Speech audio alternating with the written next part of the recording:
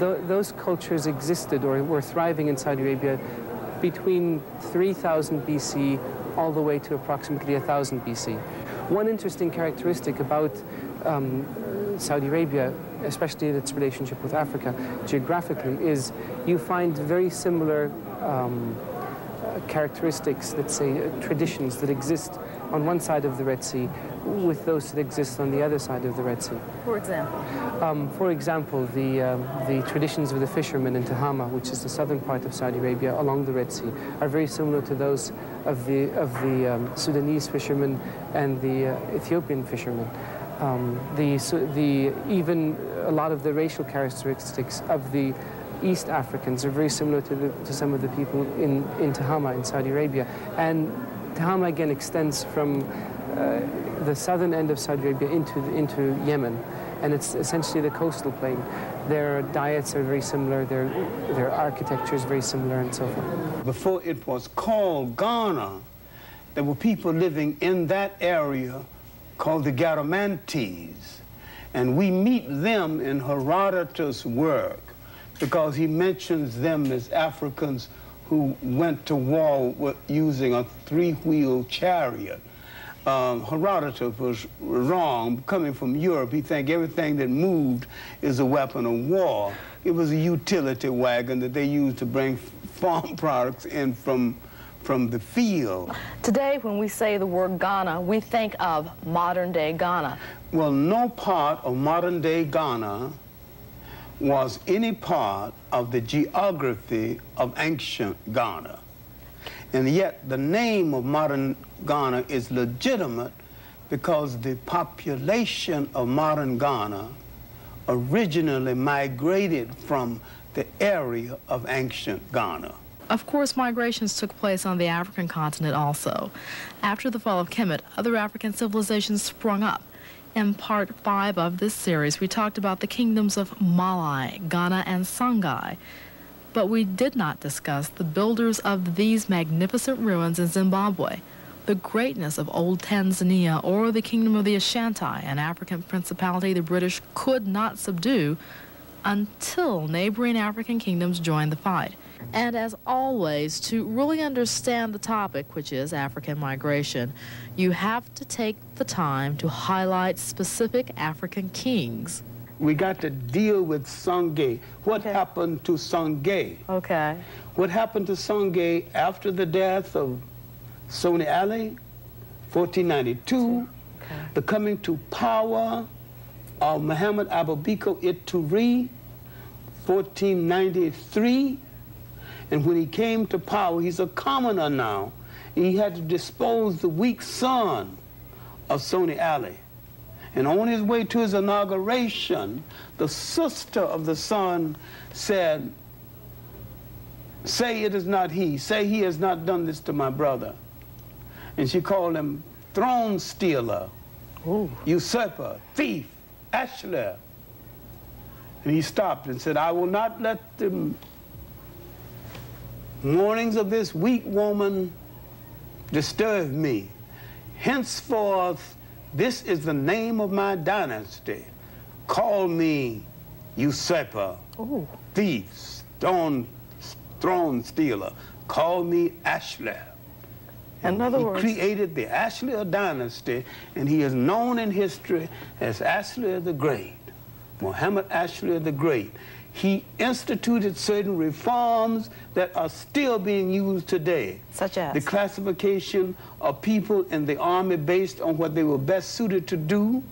He found a naval a fleet that can move from the water to the land.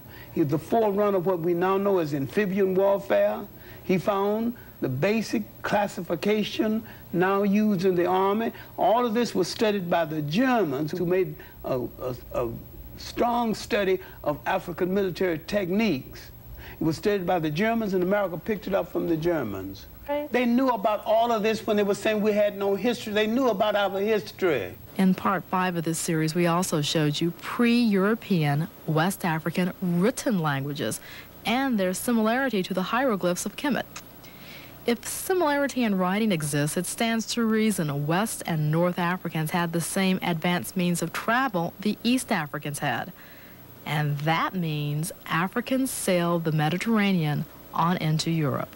There's a strong possibility there was a blackness in the Irish, and there was a black dynasty in Hawaii. LeGrand Craig has done some work on that, and there was a black strain in the Philippines, and there was some black emperors of China. We quite forget that prejudice based solely on color is comparatively new. 500 years old, you say? Approximately, but prejudice based on religion and culture is as old as man. The writings of historian J.A. Rogers confirm this, and British archaeologist David McRitchie documents as late as the 10th century 3 all-black provinces existing in Scotland. He also labels King Alban of the 10th century, also known as Kenneth or Dubna, a black man. Welsh tradition says in 1631 a black pirate named Ali Crusa attacked and carried off the daughter of Sir Finan O'Driscoll. But not all Africans came to Europe as raiders. Some came as conquerors. We'll call that the royal wave of African migration. And to discuss this migration, we have to specifically talk about the Moors and the Berbers. There are no two people more qualified to discuss those topics than Dr. Ivan van Sertima and Dr. John Henrik Clark. Who then were the Moors, and why did the Portuguese and Spanish hate them so much? Well, the Moors controlled Spain and Portugal, but the Portuguese freed themselves from the domination in 1240. They hated them because they were foreigners who were ruling over them. Were the Moors Arab or black? They were a mixture, but mainly black. The word Moor came into the language meaning blackamoor. Ah. And when the English speak of marshlands or dark places, they speak of it today as the Moors. In other words, the negative connotation came from domination. Yes. Okay. But the Moors introduced a lot of things into Spain. They gave Spain the greatest material culture it ever had before. Were the Moors basically out of that Moroccan area, or were they from further No, they're south? out of the Senegamia area and out of the area now marked on the map as Mauritania. Okay. And they were decidedly black, and Halle Bourguiba's book on the Moors and on the conquest, she says the army was as black as ink.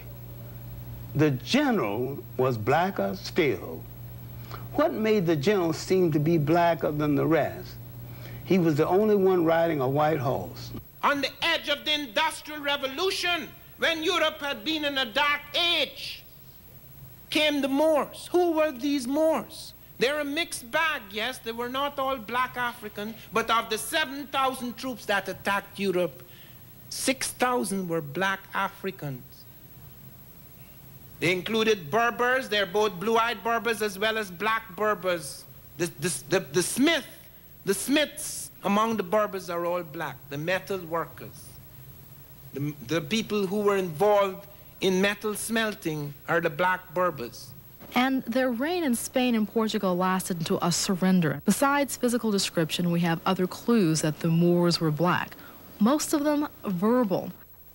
The Romans and Greeks gave surnames to people to either describe how they looked or to explain their place of birth. To the Romans and Greeks, then, the words Niger and Fuscus both meant dark-skinned. Another word, Afer, meant from Africa. Moor has its roots in the Greek word moros, which means black, and then there's also the Roman word moros, which also means black. The Greeks also used the word Ethiops to describe black people, and that became synonymous with the word Moor. The Latin word for black is Afer. Moros is probably an African word.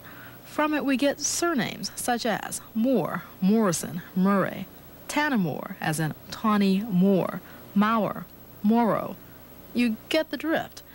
Anybody with a Moor sound in their name more than likely had African ancestry at some point in time. The word Niger also denotes African ancestry and has probably become one of the most misused words in African history. The writer Claudian describes as Moors those who lived next to the waters of Jur, which he said overflowed its banks like the Nile. From that, many blacks of antiquity came to be called Niger, later Niger or Nigritia. It's a word in any form that describes heritage and antiquity, no matter how it's pronounced. You can see the same heritage in the word blackamoor. It was something that inspired pride in many European families, so much so that literally thousands have the word Moor, Maurice, Fitzmaurice, or, in German, Schwarz, black, in their family crest.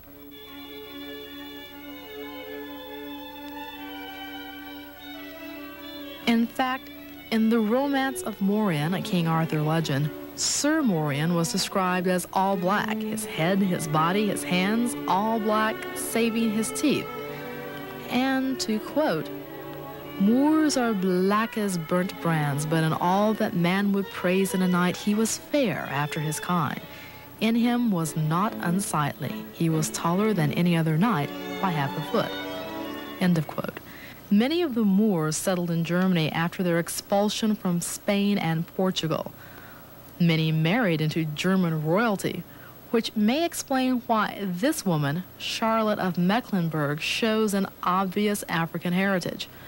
Charlotte was Queen of England from 1744 to 1818, married to George III.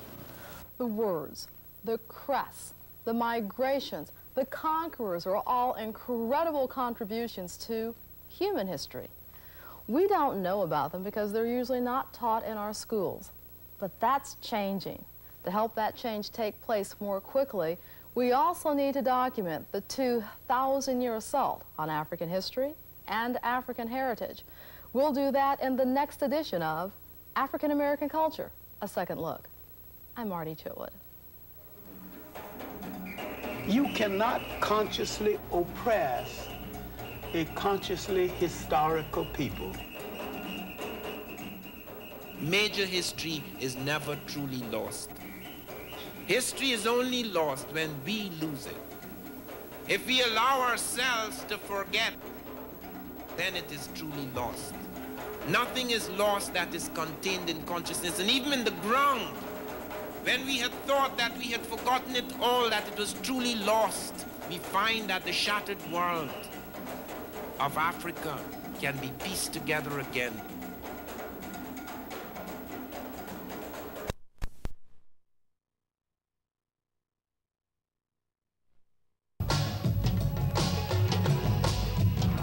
The 1910 edition of the Encyclopedia Britannica. The Negro would appear to stand on a lower evolutionary plane than the white man and to be more closely related to the highest anthropoids. The characteristics are length of arms, a heavy, massive cranium with large arches, flat nose depressed at the base.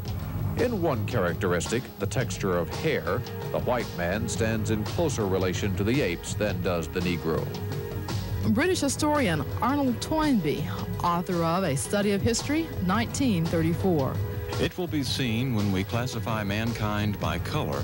The only race that has not made a creative contribution to any civilization is the black race. Albert Schweitzer, 1961. With regard to the Negro, I am your brother, but your elder brother. But you have to understand, these three men didn't hold isolated opinions. This quote, questioning the need to increase the sons of Africa by planting them in America, comes from one of the fathers of our country, Benjamin Franklin.